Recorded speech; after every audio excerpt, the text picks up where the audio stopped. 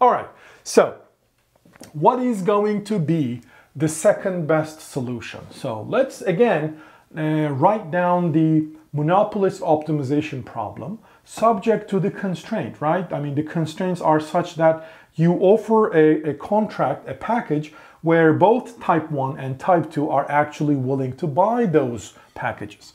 So here is the maximization problem. Maximize what? Expected profit. How do I write expected profit? Well, don't forget, profit is P minus 0.5x, right?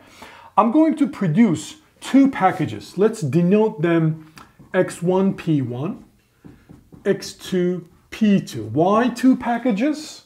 Well, because there are two types, and so the optimal thing for the monopolist is to produce two packages, not three, not one, two packages. Okay, so the maximized expected profit. Well, with 1/2 probability, it's going to be the low type so this is type 1, this is the package intended for type 1.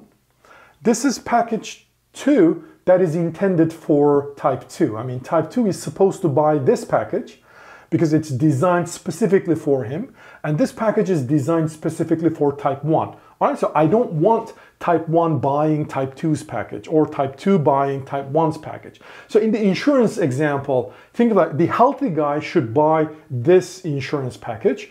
The sick guy should buy another insurance package. Question is, how can I make sure the price, the insurance premiums, and the details of those packages are such that everybody really buys his or her own intended packages? So with 1/2 probability, it's going to be type 1. And in this case, the profit that the monopolist is going to get is P1 minus 0.5x1. Remember, there's only one customer. It's either type 1 or type 2. So here I offer those two packages, and the customer picks one of them, and then monopolist produces that package. All right, so the other package will never be produced. All right, so don't forget that. So P1 minus 0.5x1 with 1/2 probability. This is the surplus profit monopolist will get if the customer is type 1 customer. And with 1/2 probability, P2 minus 0.5x2. This is the profit monopolist can get if the customer is type 2 customer. And so these are the probabilities, and hence this is the expected profit of the monopolist. All right, so let's write that. Expected profit. Good. What are the choice variables? Well, here there are many choice variables. Monopolist can choose P1, X1, P2, and X2. So there are 4 choice variables. The monopolist is free to choose. Okay, they're too much, I know. Well, what are the constraints? So subject to. Well, don't forget, the customers should, excuse me. The customers should buy those bundles, right? Charging P1 very high and X1 0 obviously increases this payoff. But in this case, type 1 will never buy it because he will get negative utility. So therefore, if you offer a package, the customers must have at least 0 utility. So individual rationality constraints. What are they? Well, there are two types of customers, I'm sorry. So the individual rationality constraint for customer of type 1, which is 4 squared of x1 minus p1 greater than or equal to 0. This is individual rationality constraint of customer type 1, I'm sorry. And then there's type 2 customer, which is going to buy the x2 p2 package. So her utility when she buys her package.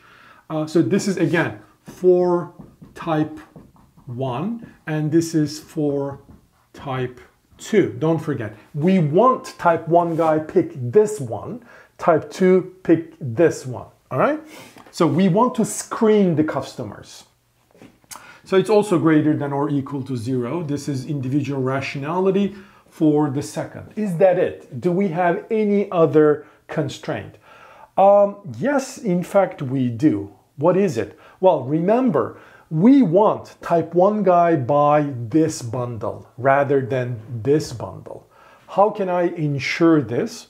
Well, if 4 square root of x1 minus p1 greater than or equal to 4 square root of x2 minus p2, well, then that means the type 1 customer's utility, if he buys the bundle for him, is greater than or equal to his utility if he buys the bundle that was designed for type 2, well, then we expect him to buy his own package.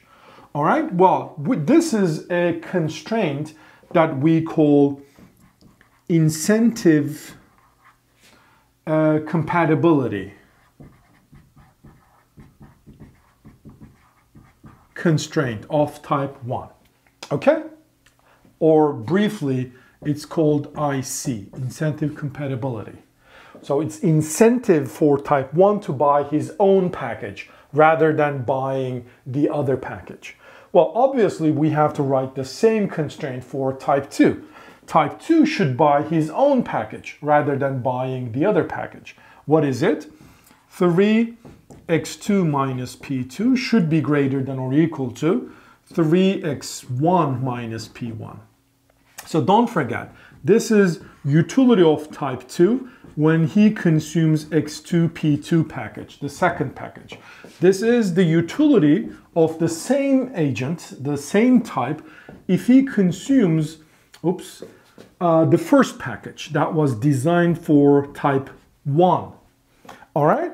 So that's what I am writing. So this is the incentive compatibility of type 2. So is there any other constraint? No. That's the all constraints I have. So this is basically the solution of this optimization problem, which has 4 constraints, is going to give us the second best. All right? Well, the question is, how are we going to solve it? Well, there are different ways. One way is you can write down the Lagrangian or the Kuhn-Tucker, all right, and then determine the optimal P1, P2, X2, and X1. That's the hardest way. I am going to show you few tricks to solve this question, but I am going to do it in the next episode.